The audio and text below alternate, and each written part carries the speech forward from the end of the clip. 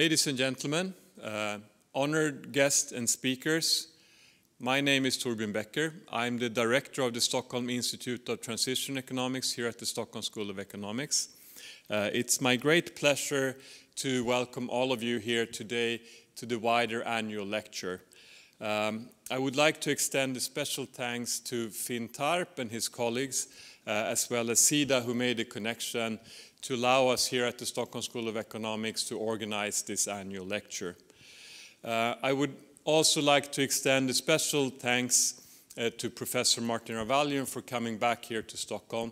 He's been here in the past, and we have always appreciated his good lectures and interesting discussions. I will not introduce him more than this, because I know that Finn will later on give you a full introduction of Professor Ravallion.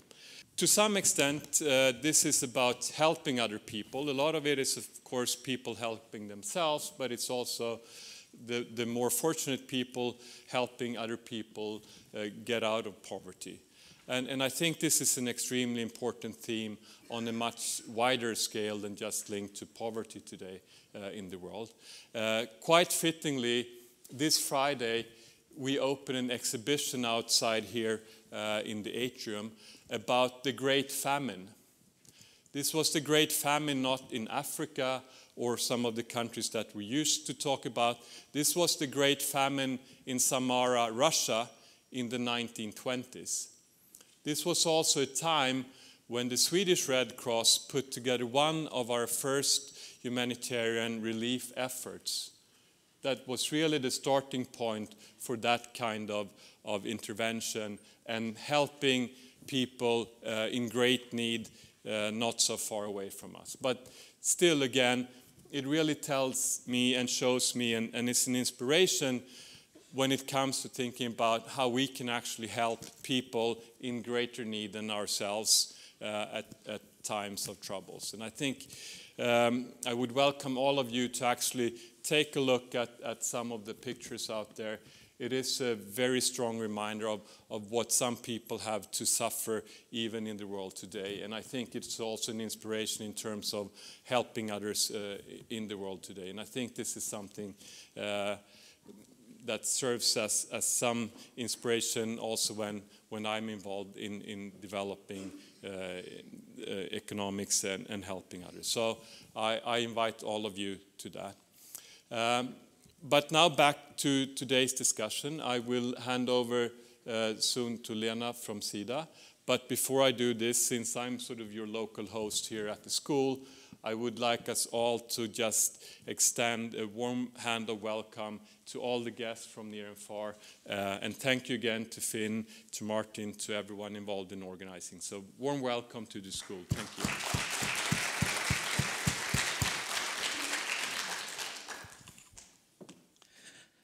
Thank you, Torbjörn, for that.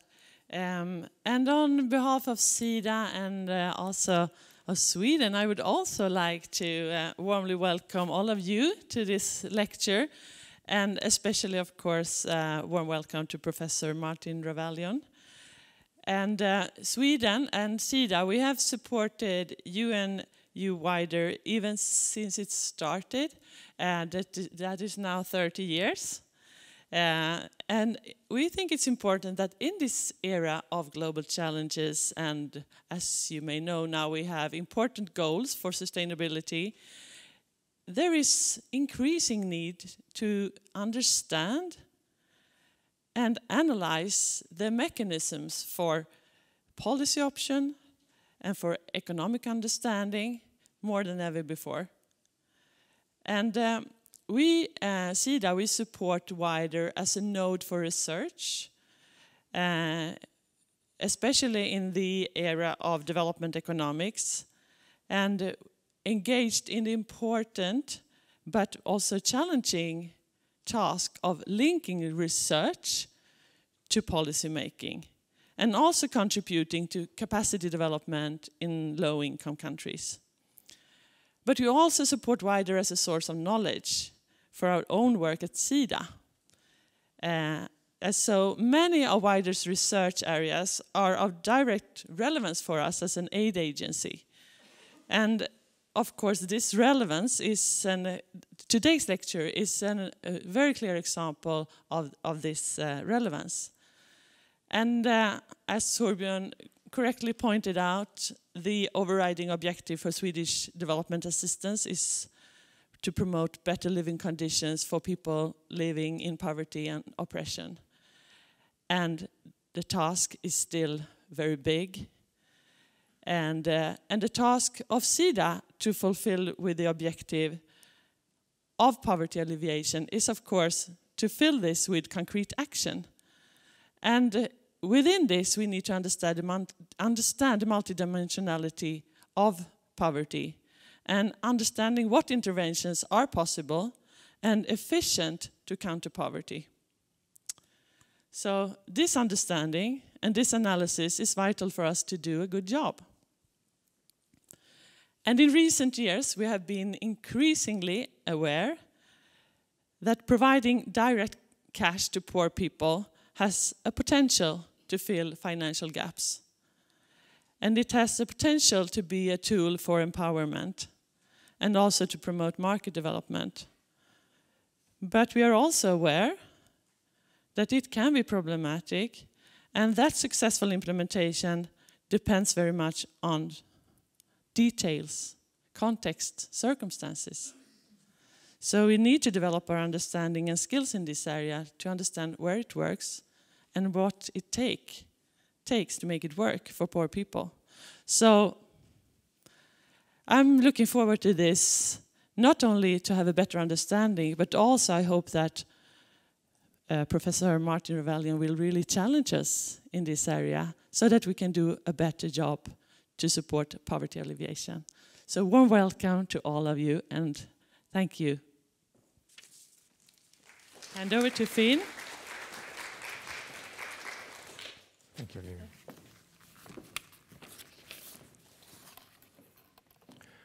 Thank you, Torbjörn, for being both a great host and for a warm welcome. It's appreciated.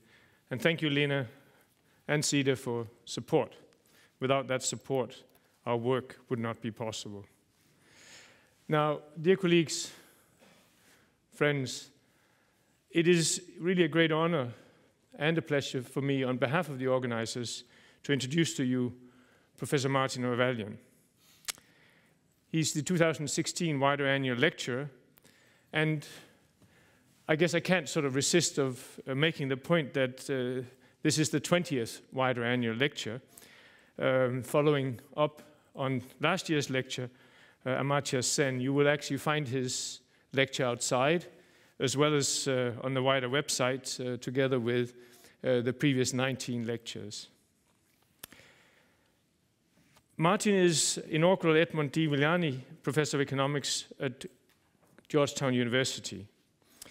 And previously, he was the director of the research department of the World Bank, where he worked for 24 years from 1988. Now, Martin has researched extensively on poverty in developing countries and policies for fighting poverty. And in 1990, he proposed what has become known as the $1 a day poverty line, and since then, and his colleagues, both within the bank and elsewhere, have monitored progress against global poverty reduction by this and other measures. There are very few people in the world who has advised so many governments in all regions of the world and international agencies as Martin. He's also the author of 5 books and 200 papers in scholarly journals and edited volumes. Now, his new book, just out, The Economics of Poverty, has just been published by Oxford University Press. And as one sort of looks at the wise words that have been added here, I, for one, take note of the fact that the chair of the WIDER board, Professor Ravi Kanpur, says the following: "This book is a tour de force, covering history of thought, analytical tools, and policy issues. It provides an indispensable introduction to the economics of poverty. Martin Ravallion is a global leader in the field of poverty analysis. His book will prove to be of lasting value, not only to students, but also to seasoned researchers and policy analysts." I strongly recommend you to have a look, take a flyer if you find it outside. We should have sufficient numbers, and then get on reading it. It's a wealth of information and analysis. Martin is also a senior fellow of the Bureau for Research and Economic Analysis of Development. He's a research associate of the NBER. He's a non-resident fellow at the Center for Global Development, and he's president of Society for the Study of Economic Inequality. In 2011, he received the John Kenneth Galbraith Award from the American Agricultural and Applied Economics Association, and in 2016 received a Frontiers of Knowledge Award from the BBVA Foundation in Madrid. Much more could be said, but I, for one, would like to sort of also add that Martin is a prolific teacher. I mean, he has taught economics, for example, the LSE, the ANU, Princeton, and Paris School of Economics. So Martin's importance for the profession goes much beyond just the research. It goes on to this very important work of trying to work on building capacity of economic analysis across the world. Now, during his lecture, Martin will discuss the economic and political issues of the use of direct intervention, such as cash transfers and in-kind contributions against poverty. There's much hope for these interventions, but also much frustration. Their performance in reality has often fallen short of policymakers' expectations. The lecture will review the evidence on both the successes and failures based on the many impact evaluations that have been done over the last 15 years. I think the topic could not be more pertinent. Earth has also been referred to both by Torbjørn and Lena. Martin, we all very much look forward to your lecture. The floor is yours.